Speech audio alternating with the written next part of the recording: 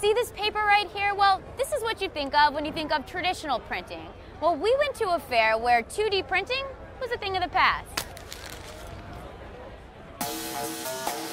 3D printers read blueprints of an object that users download to a computer. So here's the one getting a lot of attention. It's called Form 1. It's a 3D printer that raised over $1 million in 3 days on a crowdfunding site called Kickstarter. The thing that people are excited about with the Form 1, the detail. The technology that we're using really allows us to get much higher resolution. I'm going to want to beat you in chess using this one and not this one, You're definitely right? going to want to beat me in chess using this one. Good. The Form 1 uses a different process than most 3D printers. Light as opposed to heat to harden plastic.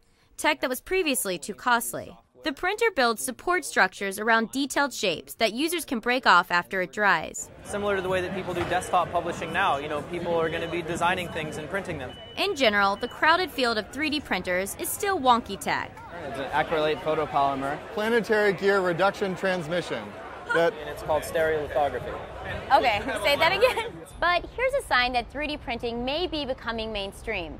MakerBot opened up a retail store just recently here in New York City devoted to selling those printers. Being able to go into a retail store and see it in action and touch the things that it can make, it really opens up people's minds to the possibilities. MakerBot just released its Replicator 2. It's a faster model that produces higher resolution products. Well, I think one of the ways we're different is that this is our 4th generation machine. We've been doing this for a long time. Industrial 3D printers have been around for decades. They've been used for everything from printing prosthetic limbs to food.